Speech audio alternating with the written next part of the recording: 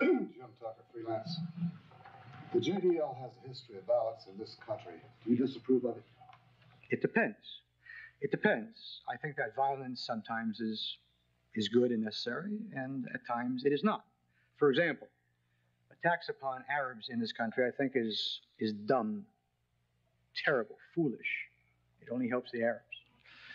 Attacks upon the Soviets in the 1960s and 1970s were those things that put the Soviet Jewish issue on page one, and which led to the freeing of some 250,000 Russian Jews. Depends. Not every violence is good. Sometimes it's terrible and terribly wrong. Not every pacifism is good. Sometimes it is good, and sometimes it's terribly wrong.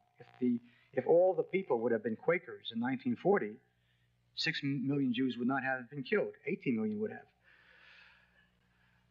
Yes, sir.